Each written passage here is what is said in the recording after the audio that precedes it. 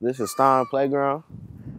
It didn't used to look like this. This was a big part of my life because like I could see my creations coming to life, and I really liked it. I was working with a group of adults that thought I didn't know what I was doing until they gave me the tools, and they decided to put the slide on backwards. And I told them before to put it on the right way. They didn't want to listen to me until the main people that work here told them it's on backwards. So I stopped helping them after that, and I went to go help out somebody else on the swings. Well, this is West Chicago over here, and this is St. Suzanne, and it's a very known community building. We do a lot of programs in it. I go to school here, and I work here, and I have another program that I do here, so there's a lot of things going on in this. The place that we are right now is Joy Road and Southfield. Like, what you want to know about it? How do you feel? Is this a safe corner? What's the history of this area? Well, if you can see the murder back behind us, it's not a very safe place. I really don't know much about Joy Road because I never could go to Joy Road. Actually, I never crossed the train tracks. So, hey. Good evening, everyone. Good evening. Hi. I am Skylar Pounds. And my name is Marnisha Davenport. Okay. How many of you are concerned about the quality of houses and properties in our neighborhood? Most of you, right? Okay, it's some good blocks in our neighborhood. The lawns are made up. There are places for little kids to play. These houses might be small, but the people that live inside keep them up to par and keep them really nice. Where I live is good because I'm closer to my family.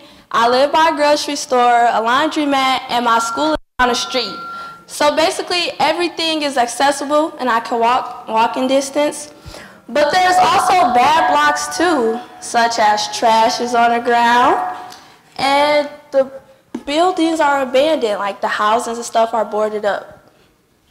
Where I live, our landlord came out not too long ago, and we showed him the walls and how they've fallen apart. Ever since then, he just keeps asking and never fixes anything. He comes around only when the bills have to be paid. Actually, I don't even know that our landlord lives near us. I also see a lot of abandoned houses getting knocked down in our neighborhood, but some just stay that way for a long time. Once we became neighborhood investigators, we went around, asked questions, and learned about why the houses and properties in our neighborhoods are this way. We asked questions like, who decides to knock down houses and keep them up?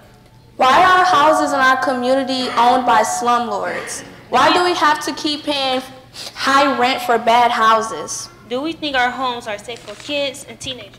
Well, this map here is interesting because it shows that the black marks are owned by people outside of our neighborhood. Nearly half of our neighborhood are owned by people or companies not in our zip code. And our houses are old. This map shows that most of the buildings in our neighborhoods are built sometimes in 40s and 50s. Besides looking at mini maps, we reached out to people who know a lot about houses and apartments, like Mr. Rod Liggins and Miss Megan McGreal. They are DLBA, also known as the Detroit Land Bank Authority. Detroit Land Bank Authority, we oversee the city's residential properties. Currently, the city has about 95,000, just under 95,000 parcels of land, and we're the largest land bank in the state and probably even in the country. The land bank came about because there was a need to have all of the city's residential properties in one location. And we were staffed. We started out 5 years ago. There was maybe 30, 35 employees here. We have over 150 now because we had gone from maybe 17,000 to, like I said before, up to 95,000. Our primary focus is making sure the properties that are salvageable are put back into productive use. Side lots, the vacant lots next to somebody's home, we sell for $100. It doesn't sound like a lot. We get about $50 each a year in property taxes. As of today, we've sold 11,068 side lots. That's over $550,000 now coming into the city by way of property taxes that was not there before. The same with the houses. Once we get a house torn down that's blighted, property values go up anywhere from 4 to 7% that day. And they only continue to increase. Between 2013 and 18, property values in Detroit, not downtown or midtown, but in the neighborhoods, have increased by 97%. So these are things that we try to let people know, that it's a powerful thing to own your own home. It's great to live here and rent. We have great landlords, but we also have some problems with slumlords, and they don't really take care of their properties, but they're always collecting money. We would rather have those tenants become homeowners, and the way we do that is make the houses available through our sales programs. We would be considered what's called quasi-government, which means that we would be beholden and we're under the authority of the mayor. Quasi-government. And that's what I'm explaining. Give me a second. Quasi-government means you're not exactly a city or government department, but that's where your funding comes from. That's where your rulings come from. We work very closely with the mayor as well as the city council in the city of Detroit. They have authorization over, we have a board of directors and we have an executive director, but we take our direct leadership from the mayor's office because this is a strong mayoral-run city. They told us about the DLBA owns one of 5 houses and properties in our neighborhood. This is what we do every day. The first thing I would ask them is if they're tenants to just add up the amount of money they pay in rent. And the fact that they're paying money to someone else for the privilege of living in their house as opposed to owning their own. Like I said before, if you want to paint the walls, you have to get permission. You want to hang a picture or change the carpet, you have to get permission. You don't do that in your own. And having a home of your own is equity. Now we know these houses need a lot of work, and we let them know beforehand. We even let them know there are lenders on our website that will help them fund a purchase and rehab of a house. But we make no mistake, we know this is a heavy lift. It's going to take some work. And we have Detroit contractors. We just had a contractor workshop just last Saturday where we're trying to get Detroit contractors work. You don't have to go outside of the city to get roofers and people that can do plumbing and electrical work. So we see this as not just putting the house back into productive use, but we're creating jobs, we're creating new homeowners, and we're stabilizing neighborhoods. When people are moving in and out from tenant to tenant to tenant, you don't know who's moving in there. But if somebody has bought it and they decide to live there, that becomes a much stabilized neighborhood. We also visited Building Safety and Engineering and Environmental Departments, known as BC. There we met Arthur Edge, who is in charge of making sure that houses and properties are demolished safely. My name is Arthur Leon Edge. I am a supervisor for the City of Detroit Building Safety Environmental Engineering Division, Dangerous Buildings.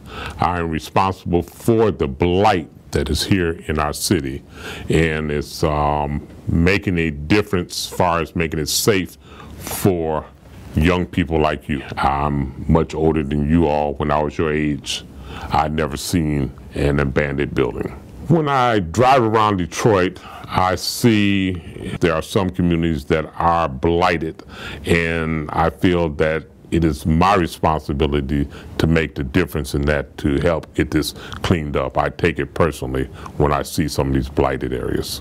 I take it personally because it's my job, first of all, and I think about the people that are living in that community. So it's my job to get it cleaned up to make it safe for them. I was out there in the streets and I've seen it for myself every day. Bodies, drug addicts that have OD'd in a house. Okay. Why do you think there's so many abandoned buildings in Detroit? Well, it's many things. One of the main issues was, if we go back with the foreclosure issues, people walked away from their homes. Then there was a lot of blight that people have stripped homes. And those were the main 2 issues. And then we naturally have some fires, cases of fires. But the main thing is that a few years ago we had a foreclosure problem and a lot of people walked away from their homes. So for the next year, with our neighborhood framework, we should learn more about how the land bank works because the rules can be very complicated. And we should give better support to small neighborhood developers and contractors who are trying to buy houses and fix them up around our neighborhoods.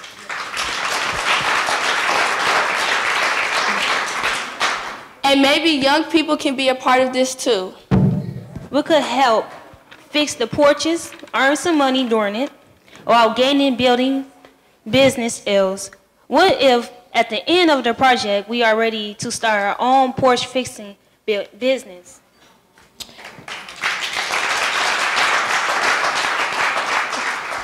And from our investigation, we learned housing problems are way complex and there's a lot to learn. Ms. Linda Campbell broke it down for us a little bit.